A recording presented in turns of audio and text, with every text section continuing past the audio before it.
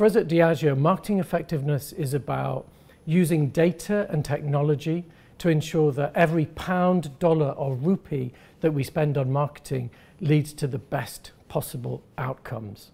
For our people, it's not just about data and technology though, it's about culture, it's about how we make decisions, how we grow our brands, and of course for them, getting to the right outcomes means that it's really good for their careers and their development.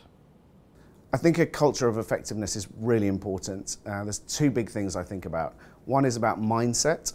So we think about the values in the team, a focus on excellence, on awesome rigor, and the dedication required, as well as the way we frame people's jobs. So we ask them to think about their accountability for outcomes, not output, and the impact they're having. So mindset's key. The other thing is the way we reinforce culture through the stories that we tell, the symbols we have. So we think about how we give people a platform to talk about their experiments and tests, how they visualize data, so the whole team gets the importance of these marginal gains.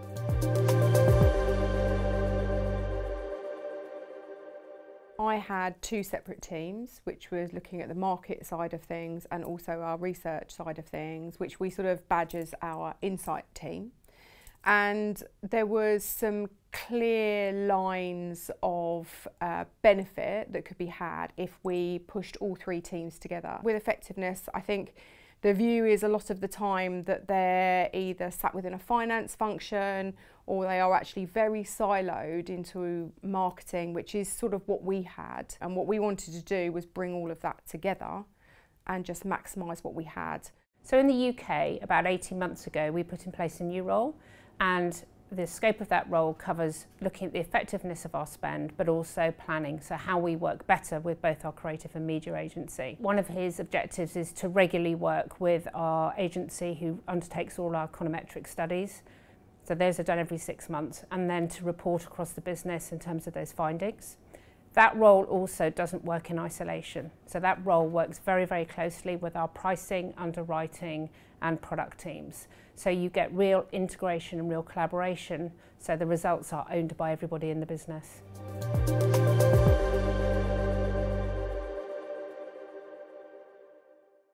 Great strategy, the right data, really understanding what you're trying to achieve. If you've got all of these things in the mix, you can actually start to think about what you'll do differently. Effectiveness functions are seen as a little bit, we're going to come in and we're going to wield a bit of a stick, we're going to police that.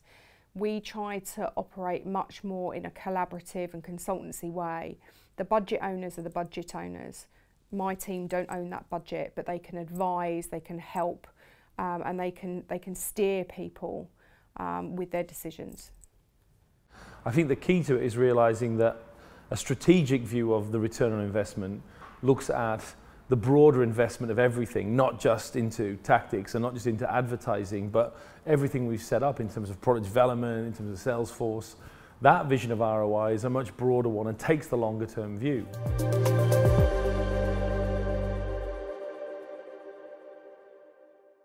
Yeah, so Catalyst is an easy to use tool that we've been introducing over the last 2 years.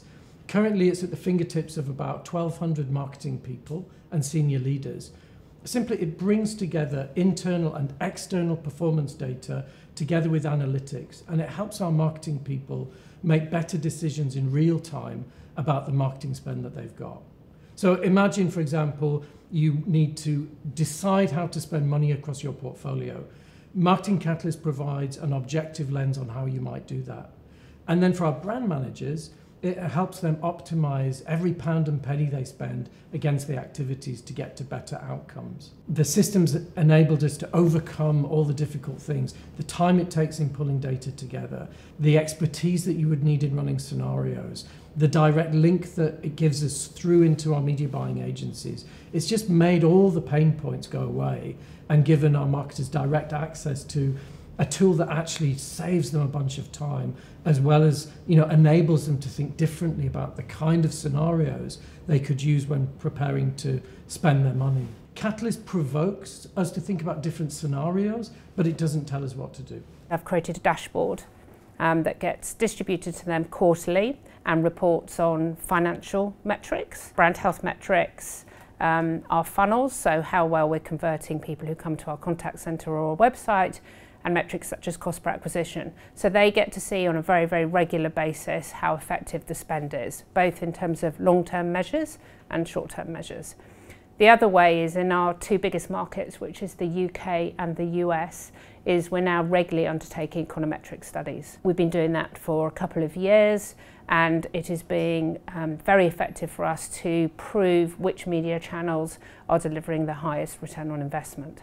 What's changed in terms of how I view what's effective is the fact that we have so much more data to hand, particularly in a business like Just Eat, where we can tell exactly what people are eating, when, how and why. 70% of people eat exactly the same dish at the same time from the same restaurant on a Friday night, for example. And so what data allows us to do is to be much more focused around what channels, so what media channels we're using are driving what kind of behaviour.